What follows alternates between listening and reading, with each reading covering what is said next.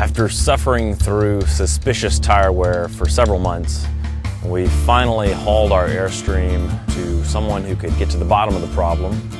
These guys were experts in trailer axle repair, and as you can see, it was a bit of a job.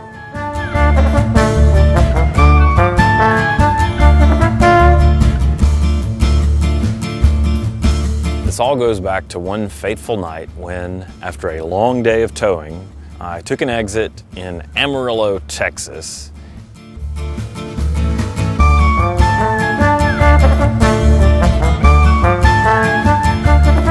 And we just barely clipped a curb.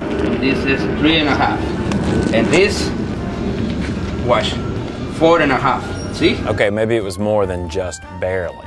In any event, not only did we have to replace the tire, but we threw our axle out of alignment, and we didn't catch this problem for many months. Now, one of the factors that makes this repair job a bit time-intensive is the fact that our freshwater tank, which resides beneath the Airstream, had to be removed so that the experts could access the axle. This exciting episode of Axle Repair brings up a point about the RV lifestyle. When you're on the road, things are going to happen. Your AC cover's broken.